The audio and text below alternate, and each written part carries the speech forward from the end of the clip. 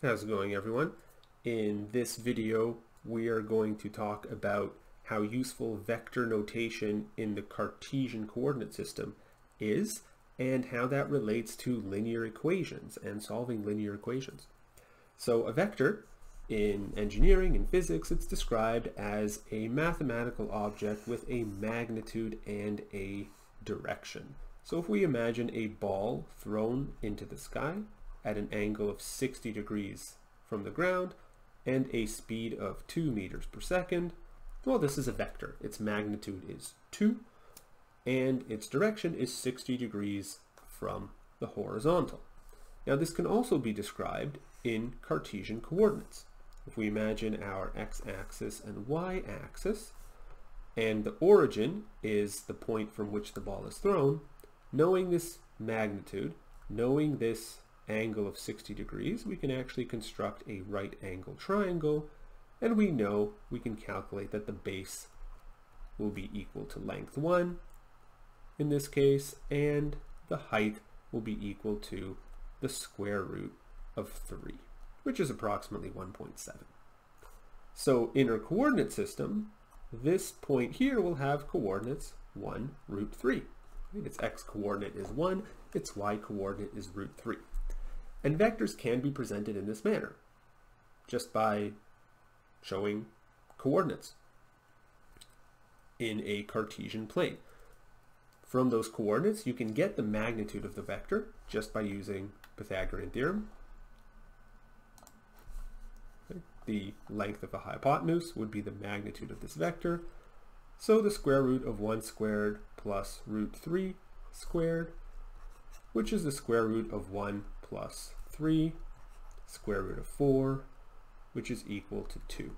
And of course that's no surprise because we knew that the hypotenuse length is 2. So you can get the magnitude of the vector in this manner, and you can also get the location of the vector as well. Through trigonometric properties, you can calculate this. The point 1 root 3 is a unique point on the grid. So the direction from the origin towards that point is a unique direction. Right? So by giving coordinates on the xy plane, you get a unique magnitude and a unique direction. So you get a unique vector. Now, you might think, well, it's more intuitive to just present the vector as, here's the magnitude, 2 meters per second, and here's the direction, 60 degrees from the horizontal. And sometimes that is a more useful representation. But once you get into higher dimensions, 3 dimensions, 4 dimensions, 6, 7, however many dimensions you need, it becomes much more useful to use Cartesian coordinates. Okay? So if you have a 3-dimensional space, right, here's your x direction, y direction, and your z direction. For a point in that space, it's not enough to just give the magnitude of the vector, whatever that magnitude is, and giving an angle from one of the axes, okay? Because things can rotate around, okay? Let's say your point is here, right? But your point can also have the exact same angle from the surface and the exact same magnitude, but be pointed in this direction, for example, right? If we rotate it, right? Or it could be pointed in this direction, right? If we rotate it, right? So you need more than one angle, right? You need the angle from the horizontal, right? And you also need the angle in this direction here, okay? That's one way to represent a point or a vector in 3-dimensional space, using a magnitude, the magnitude of the vector, okay, which is the hypotenuse of this right angle triangle, and some other angles, okay? There's other ways of doing it, okay? So for example, if you imagine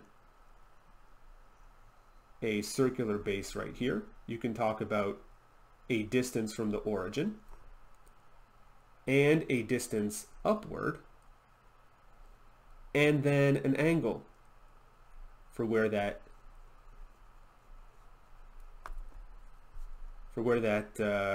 triangle is based, okay, to represent a coordinate like that. So another way of representing a point or a vector in three-dimensional space, okay, here we talked about the angle from the base up and the angle around. Another way of representing it would be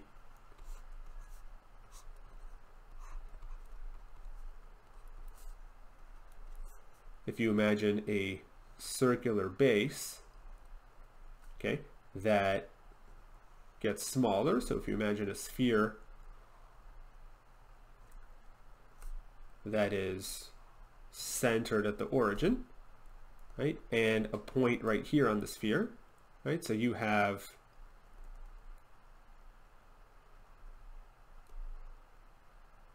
a triangle that looks like this, right? You have the magnitude of your vector, which would be the length of this line, this dark line that I'm drawing here, the bold line. And you can imagine an angle that goes like this, and you can imagine an angle that comes from the top. Okay, so many different ways of representing it. And it turns out that using Cartesian coordinates is very mathematically convenient in a lot of situations, where you just have your x direction, y direction, z direction, and you have your y coordinate, your x coordinate, and your z coordinate, and you just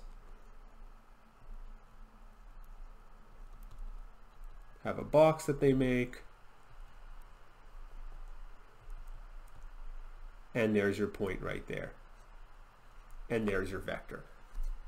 The direction is not shown as directly as with angles, but in three-dimensional space, 4, 5, 6-dimensional space, it's not as intuitive what the direction is from all the angles anyways.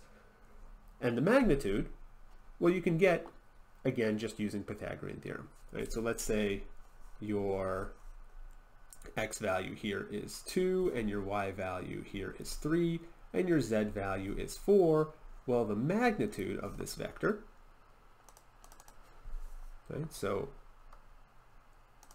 let me scroll down a bit. All right, so the magnitude, let's say we have a vector x, and it's equal to 2, 3, and 4. So the magnitude of x would be written like this. All right, when we have a variable that represents a vector, we draw this little arrow-looking hat above it to show that it's not just a number, it's a vector. It has a magnitude and a direction. And when we talk about the magnitude of the vector, then we draw these two vertical lines on one side and on the other side. Right? So the magnitude of this vector would be the square root of 2 squared plus 3 squared plus 4 squared, and that gives us the square root of 4 plus 9 plus 16, and that together, so we have the square root of 13 plus 16, which is the square root of 29, and that's going to be a little bit bigger than 5, right? So we can calculate exactly what it is. So 5.4 approximately.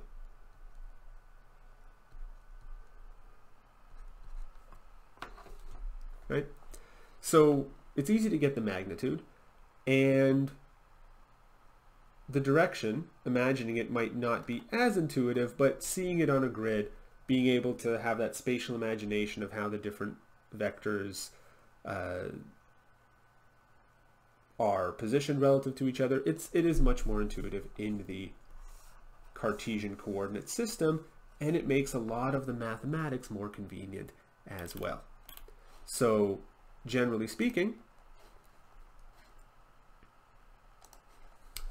if you have a vector x, you can describe its coordinates as x1, x2, x3, and so on up to xn, where n is how many dimensions you have. If it's 3-dimensional space, then you just have x1, x2, x3.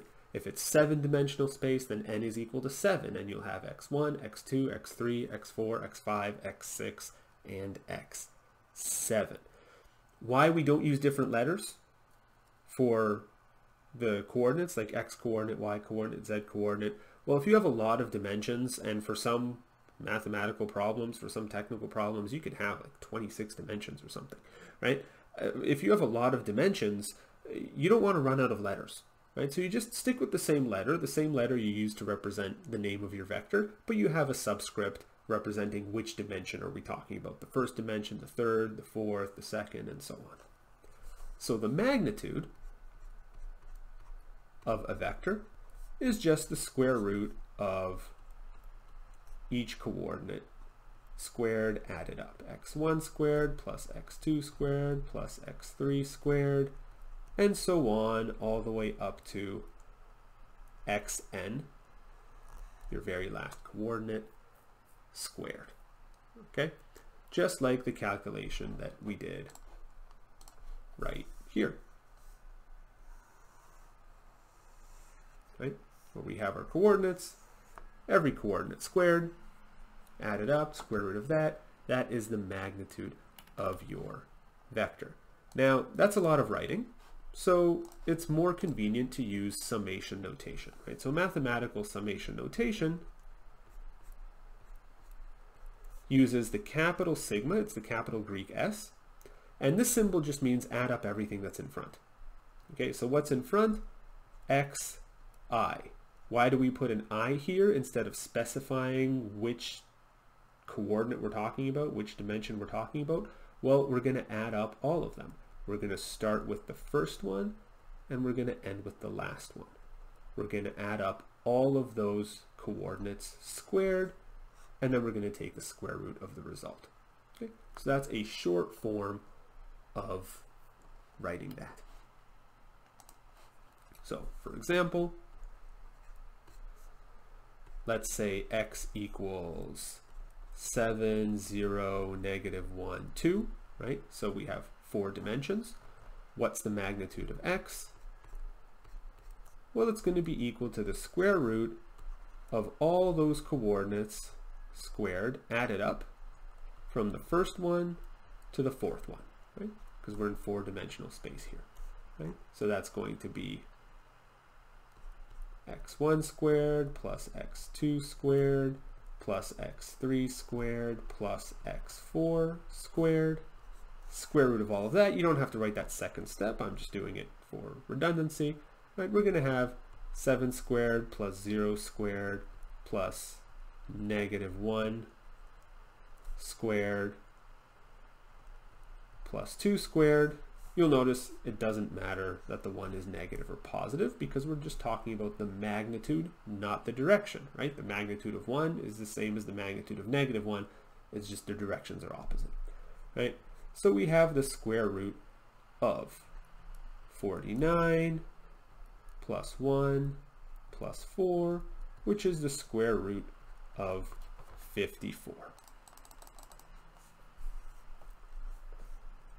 And we can calculate specifically what that is.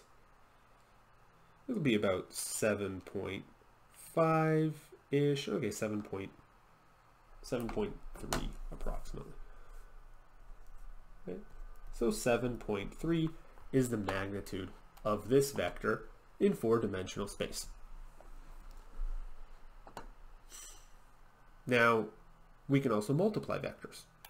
Okay, so let's take the vector we started off with, right? We had in 2-dimensional space, x was equal to 1 and root 3. What if we had a vector twice as big? 2x. Well, that's just 2 times every single coordinate, right? So that's going to be equal to 2 and 2 times root 3. Okay, which is about 1.7 times 2, so it's going to be about 3.4. Okay? And what's going on in the geometric situation Well, we had our vector x that had magnitude 2, and it had coordinates 1 and root 3. Well, now, right, this is 1, this is 2, right? This was root 3, and now it's twice as high. It's 2 times root 3, okay?